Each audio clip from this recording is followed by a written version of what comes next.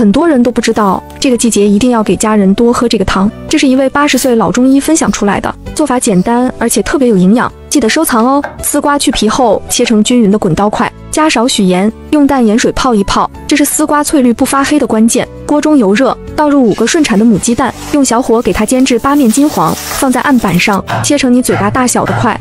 锅留底油，下入丝瓜，把丝瓜炒至断生。一个红心对你来说只是举手之劳，对我来说就能让我开心一整天。今天这个视频你就帮忙点一个免费的小红心吧，非常感谢。再倒入鸡蛋，再加入99度的开水，这样才能锁住营养。大火煮个2-3分钟，再放点新鲜的瘦肉片，煮个30秒，再放一把腐皮，这种都是裁剪好的，一袋有30张左右。配料表很干净，可以用它来涮火锅、包肉卷都非常好吃。调味放盐和鸡精，出锅前撒点葱花和一些枸杞，鲜美好喝的丝瓜腐皮鸡蛋汤就做好了。做法简单又营养，喜欢你也做给家人试试吧。